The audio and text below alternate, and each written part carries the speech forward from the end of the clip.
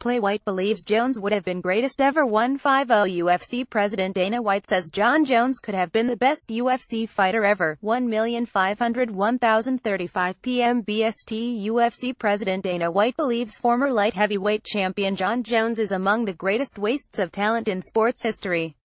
White and Jones, 30, have had a strained relationship for years, and it was exacerbated when Jones failed a drug test this summer. He is currently sidelined and facing a maximum suspension of 4 years. Jones, 221, is arguably the greatest fighter of all time, but he has been plagued by issues outside of the cage.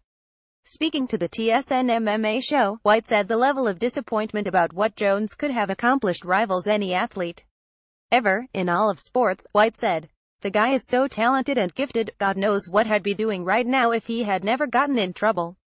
He could possibly be the heavyweight champion and have the defense record that couldn't be broken." The list goes on and on of what could have been with Jon Jones.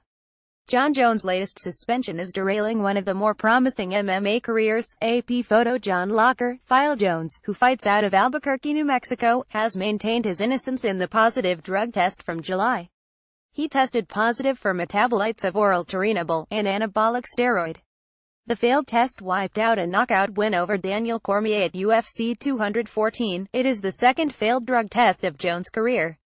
He recently served a 1-year suspension for a failed drug test in 2016. Jones said that positive test was the result of an unmarked sexual enhancement pill.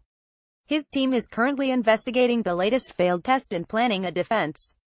Jones faces potential sanctions from both the California State Athletic Commission and the United States Anti-Doping Agency. Despite the fact that Jones is one of UFC's most marketable athletes, White said he is not following Jones' defense closely. "Whatever happens, happens," White said. "Believe me, I'm not mentally or emotionally invested in that anymore.